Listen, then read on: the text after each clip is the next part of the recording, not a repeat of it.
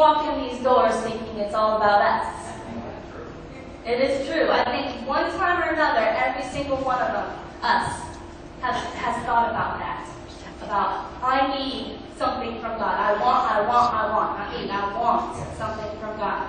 And then leave these doors unchanged.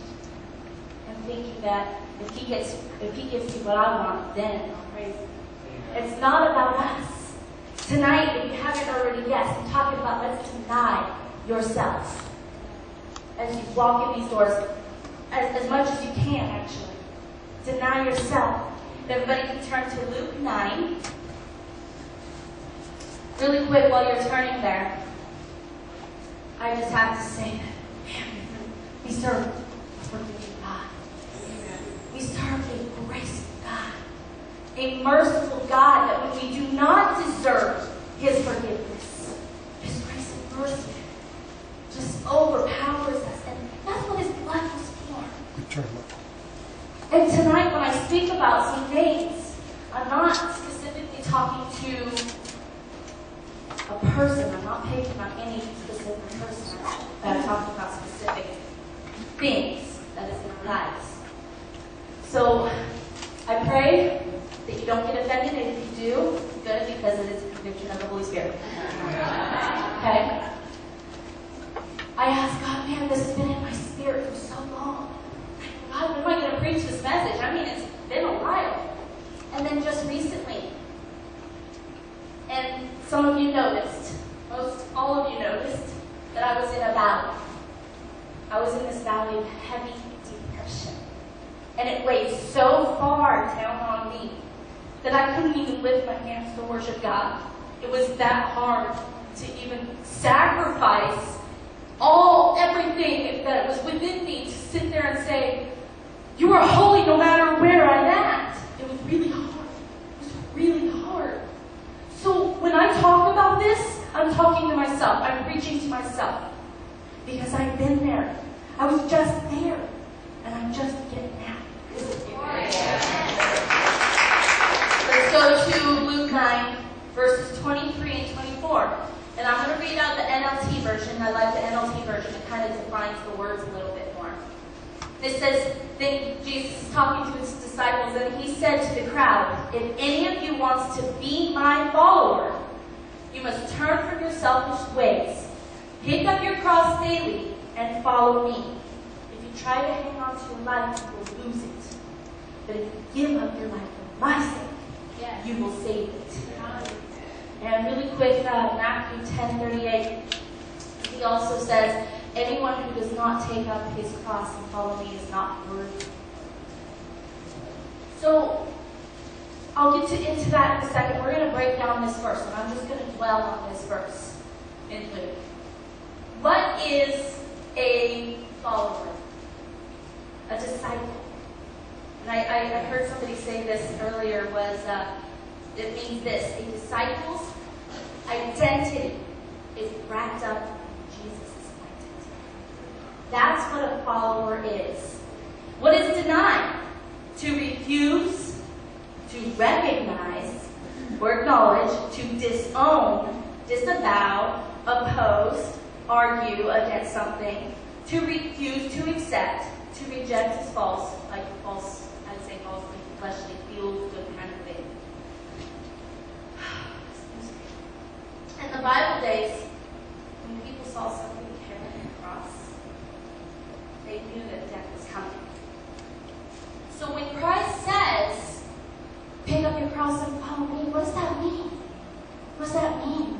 Just to carry something heavy because that's what he told us to? It means to die to your flesh.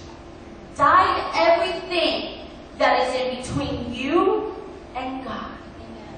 If there is something in your life right now that is holding you back from getting closer to God, I ask you to deny that tonight. We must be willing, number one, to die to yourself. Yes.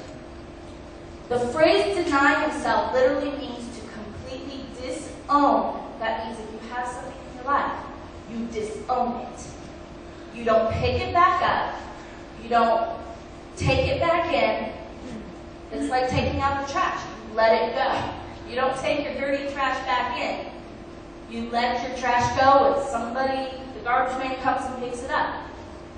To utterly separate oneself from someone or something. I know it sounds hard. Self does not like to be denied. Our flesh hates it. But until it is, we cannot possibly follow after Jesus.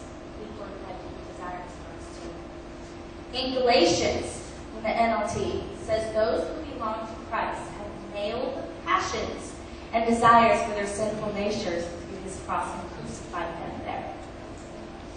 We live in a day of casual Christianity. I heard someone say that the average church could drop off a quarter of its members from the membership roll, and neither the church or the drop members would notice any difference. A quarter. That's because people are not serious. We live in a people-pleasing church. It's all about me.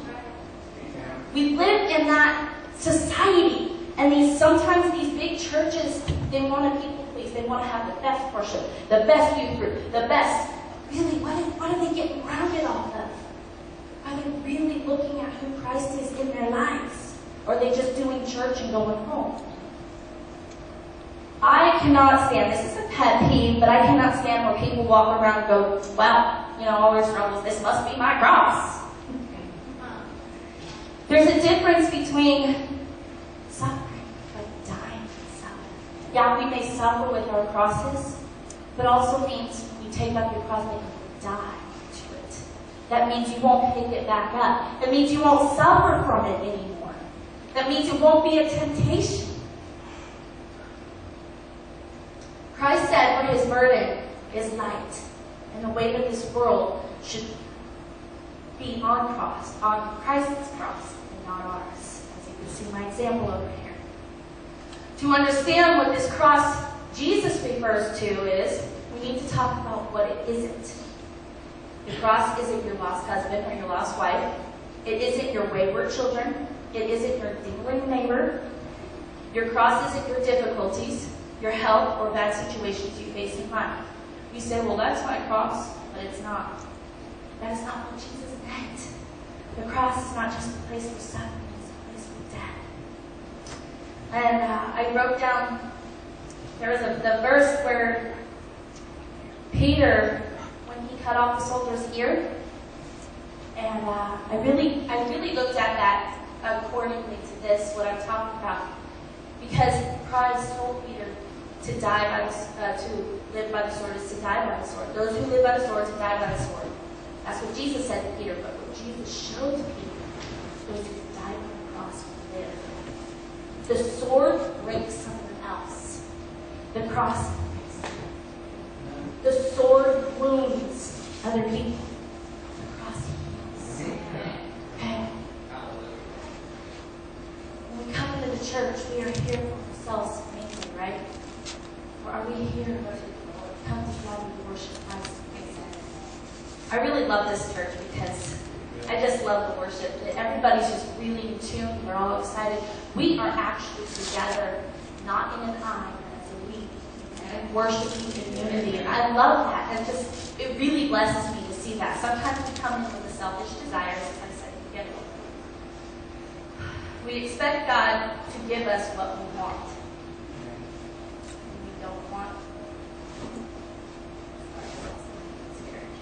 When we don't give him what he wants. And that's all of us. I'm going to go ahead and have them put on quietly a song. I have kind of a small, tiny skit I'd like to do. When I put this cross together, I was wondering how I was going to carry a microphone and hold this cross. I tried to get as much as I could think of. I didn't want to overwhelm it. But you might see something that you're struggling with today. I know that I'm struggling sometimes with certain things that I need to deny myself from. So, I will pick up my cross. It's heavy. I don't know about that. See? This is great. It's great because sometimes the cross can be heavy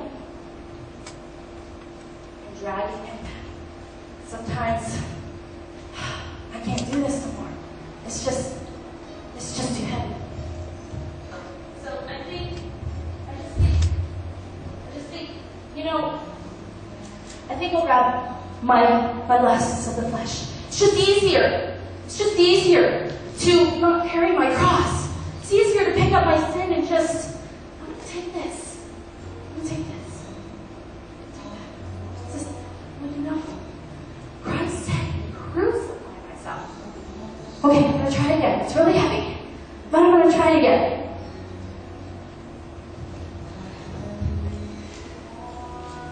Okay. Thank you, Jesus. It's not about me. It's about you, God. Okay, wait a minute. It's getting heavy. I can't do this. I think I'm just going to grab my unbelief and not believe that I can do this. I'm just going to grab what's easier for me to do than pick up my cross and follow Him, what He asked me to do. It's just so much easier to pick up, your greed, your love with money, to pick up your drug. It's just so much easier to pick that up and get rid of the world temporarily. Temporarily. When Christ said, pick up your cross and follow me. You have something inside of you. You're obsessed with work. You never come to church. And there are people out there like that. They don't want to do nothing with Christ.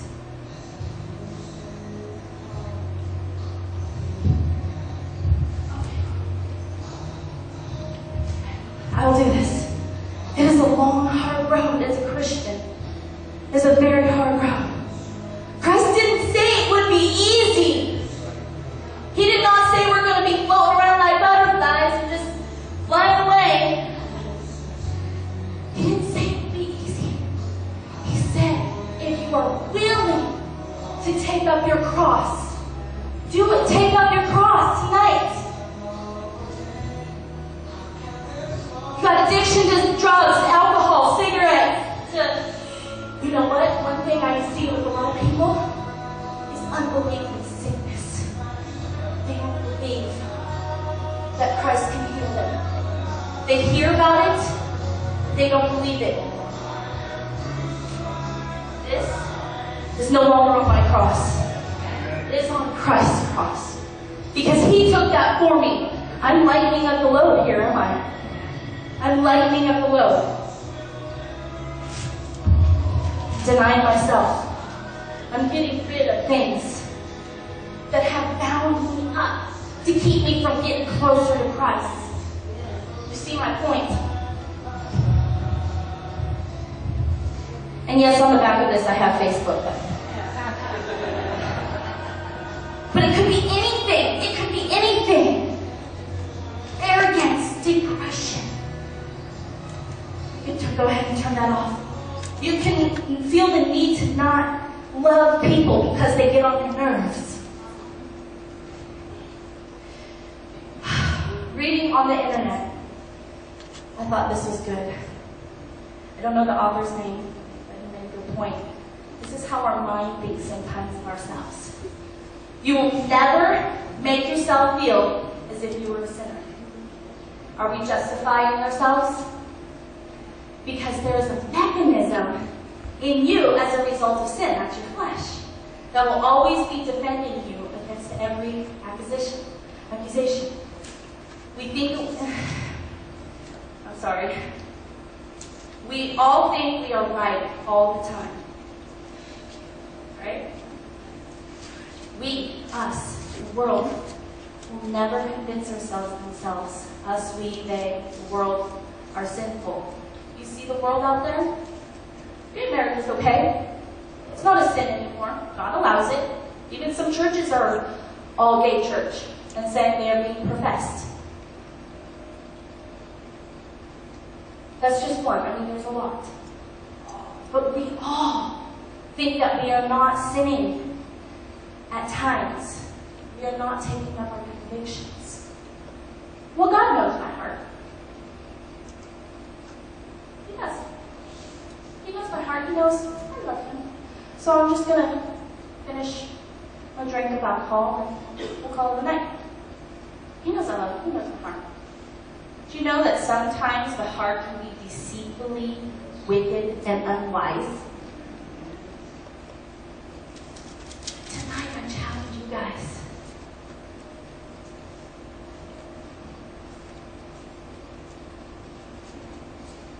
Whatever's holding you back, it could be anything. It could be anger, it could be pride, it could be lust, it could be anything. Think of something right now. And I mean, I forgot pencils. I won't do that. You're going to have an imaginary piece of paper and a pencil, okay? You're going to write down what is holding you back right now. Think of what is holding you back. At least one thing, if not two. And I challenge you guys tonight. Bring it up here to the altar. Deny yourself and never pick it up again. God didn't call us to go back to where we came. He wants us to press forward to the mark, to win that prize. Amen. I got a song. Go ahead. Let's all stand real quick. How much worldly pressure is on us that if I'm angry, I'm just going to stress out, I'm just going to go smoke that cigarette real quick. I don't want to pick up my cross yet. So, this person's stressing me out. I'm going to go curse them out because I've got to tell them now. Tonight, I'm hoping that you guys have a breakthrough. I'm praying that there's something in your life that is preventing you to move forward, to get closer to God. And if that's you tonight, I call you up at this altar. Take what you got and nail it to your cross at this altar. I'm here at the altar too. Lord, I pray that you just